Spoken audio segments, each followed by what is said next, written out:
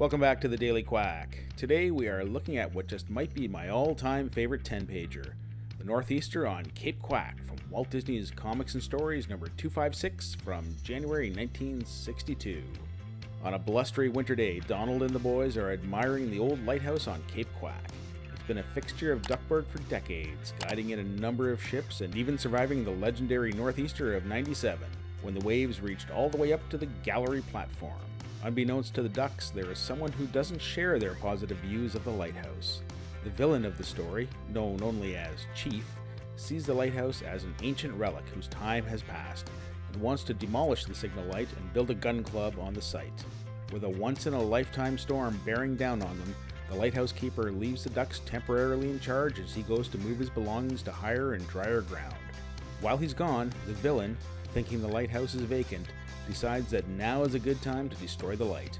His hope is that it would be too expensive to fix and he'd be able to get his hands on the land. His destruction is halted by Donald and the boys, but it's too late. The damage is done. As giant waves batter the lighthouse, they realize one of the ships trying to reach Duckburg Harbor has lost its radar and needs the guiding light to bring it safely in. And to make matters worse, the ship is bringing in the town Christmas tree and Christmas baskets for the children of Duckburg. The ducks need to get the signal burning again, but without electricity, it's a formidable task.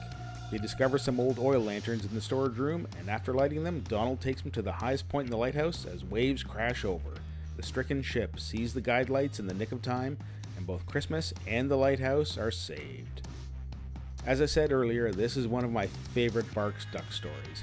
I've always loved lighthouses and stormy weather, so this has a perfect combination of both. This is a story from the 1960s, but it just as easily could be written today, as it deals with some people romanticizing the past as others try to sweep it away for their own personal gains. And this story perfectly illustrates why Barks' work just can't be categorized as just for children. When you compare Barks' work with the other stories in Walt Disney's Comics and Stories, the contrast is incredible. Yes, Barks' stories are for kids, but they are also for people of all ages. I can find his stories entertaining and enjoyable today, and I'm in my 50s.